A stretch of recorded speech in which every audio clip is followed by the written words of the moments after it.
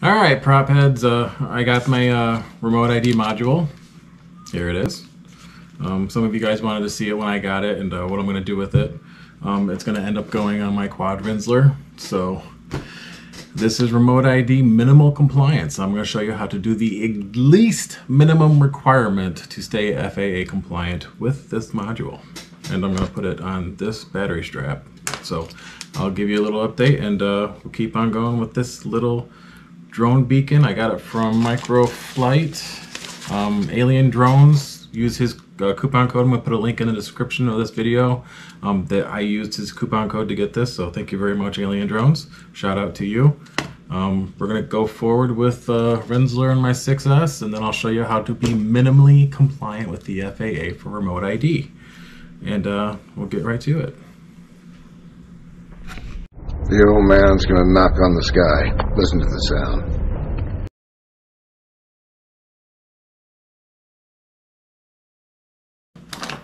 Alright guys, here it is. Boxes for you. It comes with a GPS dot and all the stuff you need. So, this here is the power cable it comes with. This is what I'm going to put on Rinzler here.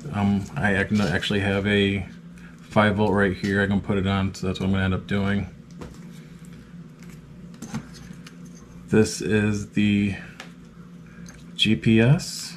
This is the antenna. And it's going to end up probably something like this. Something like that. I'm gonna probably wrap this up in tape, not aluminum foil tape, just regular tape, and then this plugs into here. So this is going to be what it's going to be.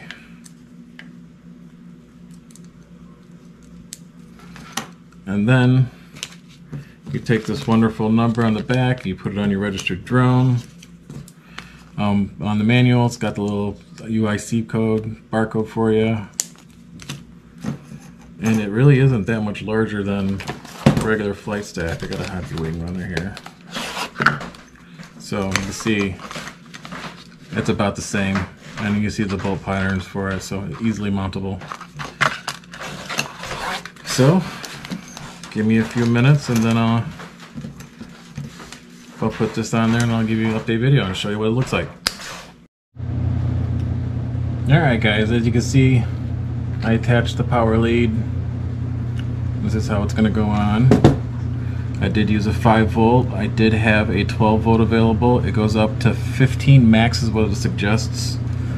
And when you plug it in,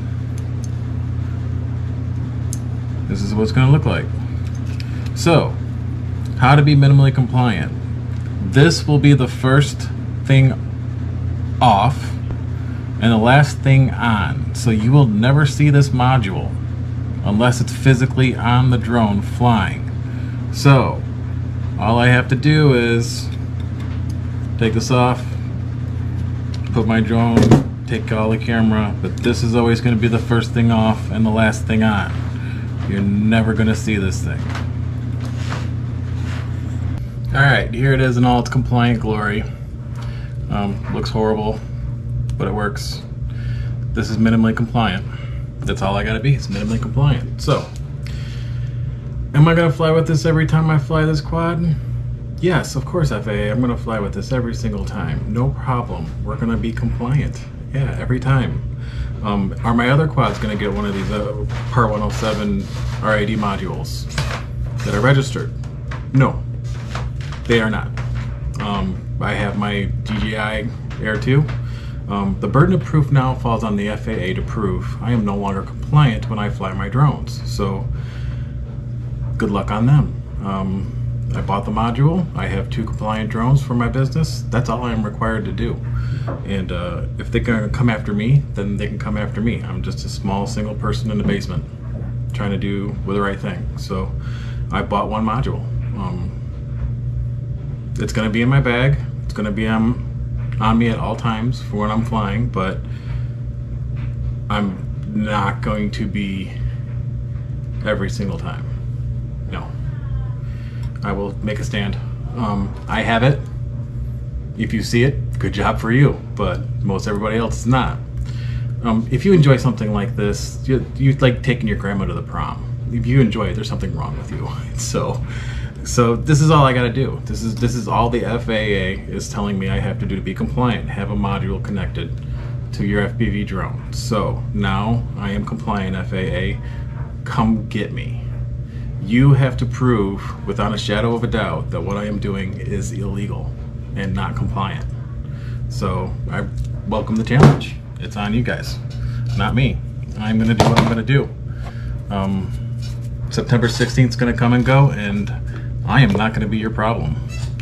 Your problem's gonna be the DJI Mini 3s and the Mavic 3s that people are flying for fun that don't have Part 107s. So I am not your problem. So I am ready for September 16th. None of my other drones are gonna get this. This is $130. Like I said, Alien Drones, use his contact, link in the description below. Ta-da, that's all you gotta do. Minimally compliant. The most American of all things that we can do is be minimally compliant, and that's exactly what I'm doing. GPS dot, antenna, power source, this is it. This is all you need. So, this is the company and this is the product. I am not endorsed or in any way, shape, or form, but I am compliant using this. So this is what I'm going to use, and this is what I'm going to suggest. But thank you for watching.